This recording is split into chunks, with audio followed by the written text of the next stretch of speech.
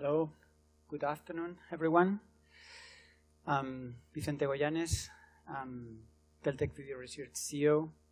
I will try to present you how, in my opinion, in our opinion, a standard OpenCast deployment can be improved adding Galicaster Pro-based Capture Agents.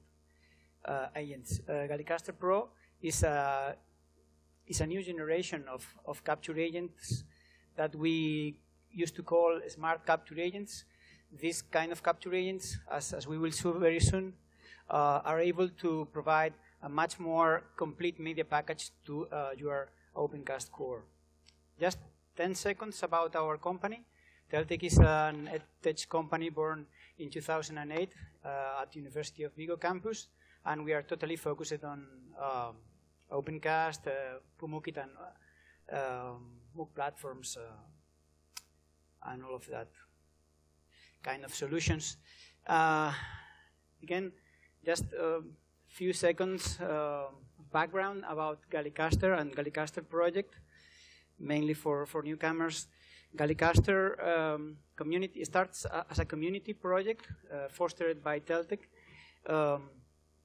The goals of that project was to develop a capture agent based on PC parts or on general purpose hardware, providing specifications and recommendations on how to build the capture agents. Also, we developed the software based on Python and GStreamer, and we also tried to build a community. We achieved some level of succeed on that, and as far as we know, Galicaster capture agents are the most adopted capture agents in the OpenCast community. And since last year, since 2015, we also released this new generation of capture agents. So now we have 2 editions of Galicaster. The Galicaster community is still being there. It's still open, still available, and also they are available this commercial version or evolution of Galicaster that provides many additional features, as we will see very soon, like the web control panel, a lot of real-time video processing, streaming, and also real-time QR code recognition. Light capture agents versus this new paradigm of smart capture agents. The standard or the original OpenCast architecture, we can call it, that's based on light capture agents, because capture agents are just recording devices. They provide, as we can see here, media package that's almost empty. It only contains the very recordings, and then the OpenCast core improves it, enriches it, transcodes it, and finally it ends with a complete media package that makes possible to provide the multi-stream view experience. Of course, as soon as you, as we saw in the last presentation, as you scale up your core, you need more core servers, you need more processing power in your data center. With this new idea, with the new paradigm of smart capture agents has more processing power, and many of the traditional workflow operations are done inside the capture agents in real time. So the media package is almost complete when it arrives to the core, and with just few operations, you can provide the end user experience. And as you scale up, you will not need to scale up your core or just a little, because adding more capture agents, you're adding more processing power to your OpenCast deployment. So, why this architecture? Well, it's scalability, but it's also to simplify the OpenCast deployment. Also, you will lower the cost of buying the whole thing, but also the cost of operation. Just for instance, just thinking in power expenses, if you run the same processing power in your data center, you will have to cool to spend almost the same power on cooling, and running well, that processing power at the classroom, you will not need to cool it at all.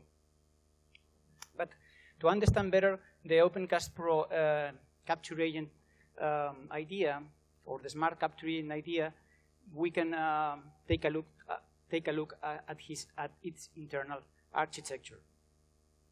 Just as a reference, this is the internal architecture of the OpenCast community capture agent. We have a media processing engine, a dual stream media processing engine. We have the professor camera and frame grabber from the VGA coming inside. Both videos are encoded, and then a dual stream distribution engine just throws it to the drive, and then afterwards it will be ingested.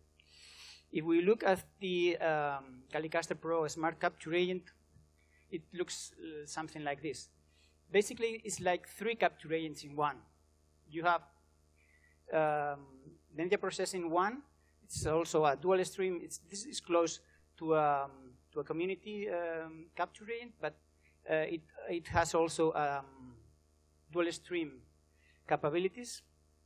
You have another one, media processing engine, with dual encoding and dual streaming capabilities.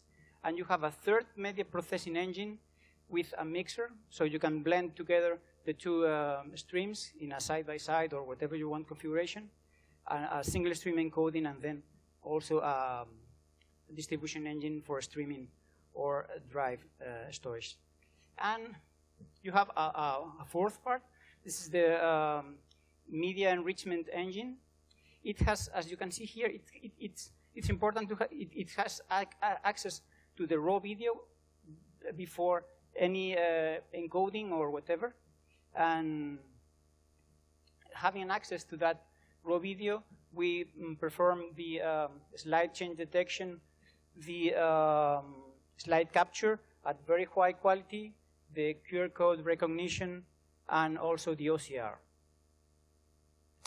So running this, as I said, on general purpose hardware using current i7 platforms, and this is, I mean, this is improving as I speak. These kind of platforms are improving every, I don't know, 3 months or so. With current platforms, we are able to encode 2 dual stream recordings, also to stream those, to stream live those encoded versions. We can mix together another high definition version of the recording and also stream it. We are able to extract the slide changes real time, the high quality encoding of the slides, and also the QR code recognition. Common configuration of this setup is you can use the first media processing engine to encode a high quality copy of that recording. The second media processing engine used to be for the delivery copy, what we call the delivery copy, the copy just ready for internet distribution. The third media processing engine could be blending a side-by-side version, streaming live, and also keeping that version for mobile device distribution, and of course the slide change detection and so on. So, okay, this looks nice, but what can I do? How should I configure my OpenCast to, how can I say, to take advantage of all of this rich media package? It's really easy. Just a change in the workflow. For the standard media package coming from a regular capture agent, you have the standard 27 steps workflow. And for the rich media package coming from a smart capture agent, we recommend and provide an ultra-fast workflow with just 11 steps. But it is not just the number of operations, it's the duration of the workflow. Using the nice workflow auditing tool from Harvard, we can see here, this is the same recording, 1 hour recording of a lecture. With the ultra-fast workflow, the ultra-fast workflow is this here. We have the inspect operation here in both workflows. The small one here is the ultra-fast, and this below here is the standard one. It took 2 hours and a half for a standard workflow. And well, here in light blue, we have, in both workflows, we have the inspect, the media inspect operations, and in both workflows in gray, we have the distribution and archive. But as the media is fully processed, we we can skip all the low quality media preparation, the post-stream high quality encoding, and of course the slide detection and the OCR operations. So this is an improvement in scalability and also in turnaround time for delivering recordings for the students. But also, well, what more improvements using Galicaster Pro? Well, it's just adding Galicaster Pro, you will have live streaming. Live streaming can be controlled from the web interface of the capture agent. But recently, starting in the new version that is about to be released, also using the touch interface UI, it will be possible. It's possible to manage recording and streaming separately. Also, the web UI of the capture agent gives the video trimming and video splitting tool. It's possible to trim. It's possible also to delete pieces in the middle, and it's also possible to split one recording in two. That's typically very common when recording meetings like this. The AV guys used to record from coffee break to coffee break, and then with this tool it's very easy to chop the recordings previous to ingest. Also, another functionality from the real-time processing engine developed at the time for Manchester, applying a real computer vision algorithm.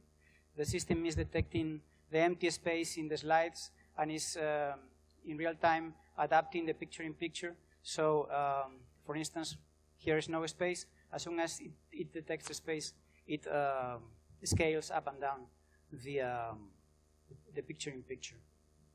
Also, QR code recognition. We are using it two ways. One way is the original way. This, for instance, this slide with this QR code will not be recorded, but we are also using it for chapter marking. So it is easier to chop a recording in chunks and in kind of clips of knowledge. So it then will be easy to use those smaller clips in a MOOC platform or LMS or whatever. Another configuration that we can propose you, just using one capture agent, one Galicaster Pro capture agent, is what we call the proxy ingestor. Imagine you have a standard Galicaster community configuration where the capture agents are light capture agents. They are providing just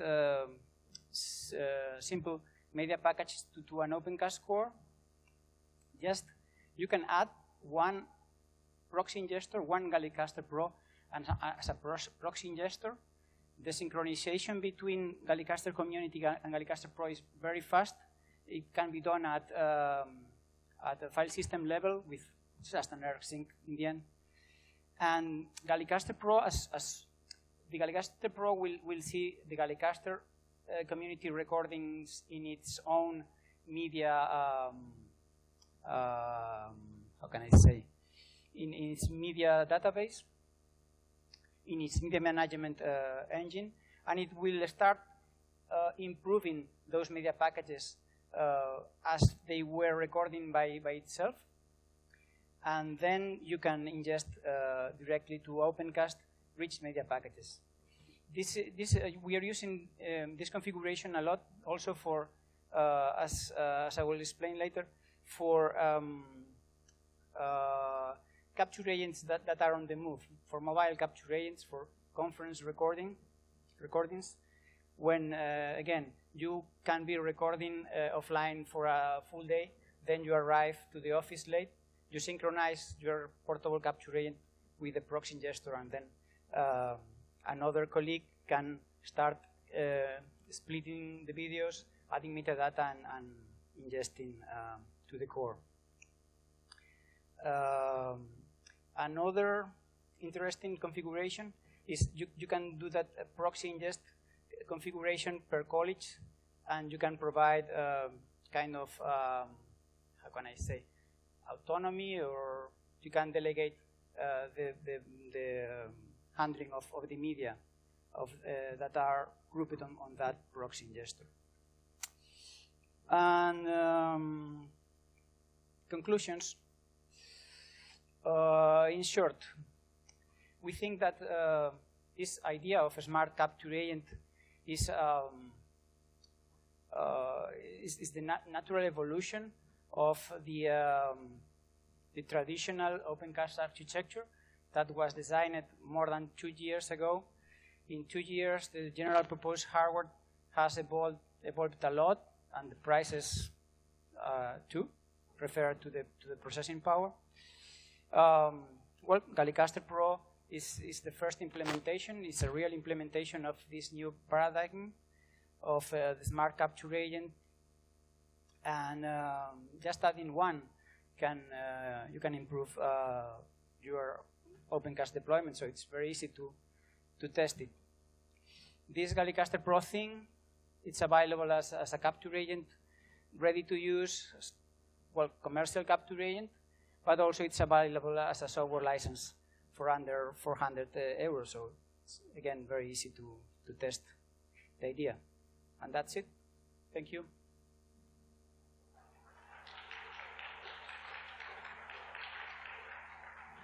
Any questions? Comments? Compliance? I have a question about the proxy. How many normal recording devices can a proxy support? You mean if it supports recordings from non-Galicaster capture agents, or? For example, or how many sources will it process, one proxy? One proxy will process, I mean, you will be synchronizing already done recordings.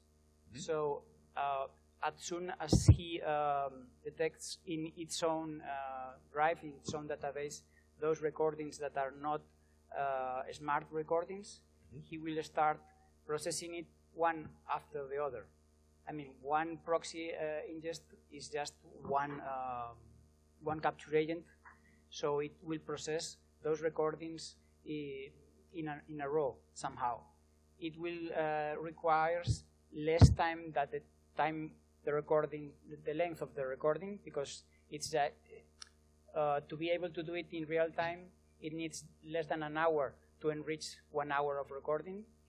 But of course, some of the rich features of the smart capture agent idea, for instance, having access to the raw video before any encoding, the raw presentation video, are not possible because it's already encoded. But well, it's middle idea, an approach that's very easy to be done. Of course, you can also do that with other smart capture agents. You can have Galicaster Pro feeding a smart Galicaster Pro proxy ingestor. In fact, this is how we do it for portable recording. Thank you. Welcome. Thank you. So maybe you know what this question is. The GStreamer upgrade, do you have a time frame for that? We are really keen to do it. I'm happy, but because I can't say too much details, but I think we're gonna have help to do it.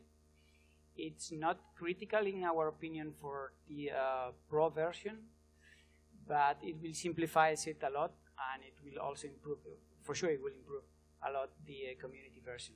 So I'm positive with that. I can't commit on a date, but I think it will be a matter of months. That sounds good, thanks. I mean, it's an issue particularly for people running Blackmagic cards. I know. In different configurations. So our Galicaster, which we have 55 or something with the data path cards, are almost 100% reliable, but the ones with Blackmagic cards are sort of 95% reliable, and that's not really good enough longer term. So yeah, we're really looking forward to the upgrade, and we like to help or contribute to get it done as fast as possible. Thank you. Yeah, it's a big issue with the Blackmagic driver. That's the root of the issue. But yeah, with improvement with upgrade to GStreamer 1.8, it will, as far as we tested, it will be a big improvement.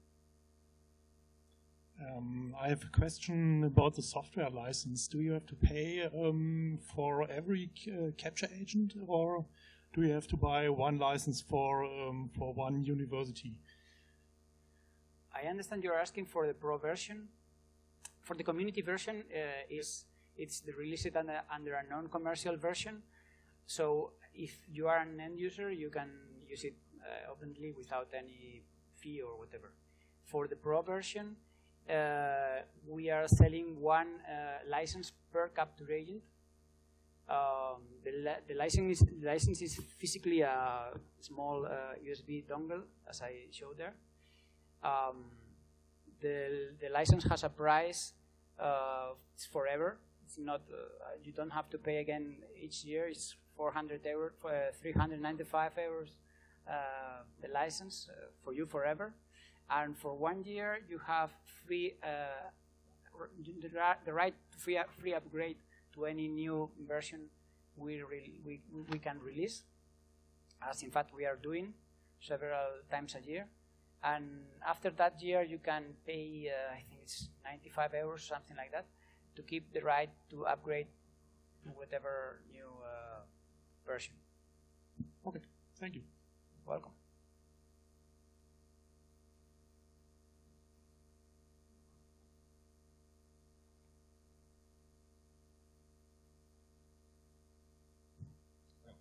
I have a more technical question.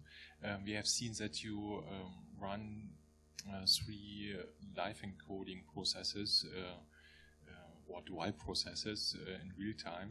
Do you do it in software, or have you used any hardware encoding also?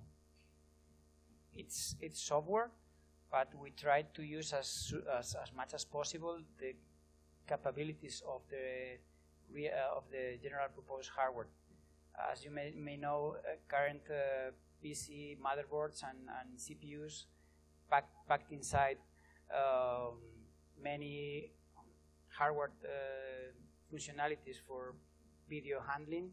Also, well, a full GPU is over there.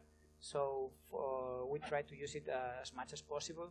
Especially, we are now exploring, and I will present tomorrow, experience with a prototype of an advanced 4K encoding, and for that, we try to use deeply the hardware capacities of those motherboards and processors. But you know, this kind of hardware is evolving so quickly and is upgrading its power so intensively that many times just waiting 6 months, something that doesn't fit in real time without doing nothing, it starts to work with many times without spending more money, just getting the new motherboard and the new CPU, and well, it's really amazing. Thank you. Welcome.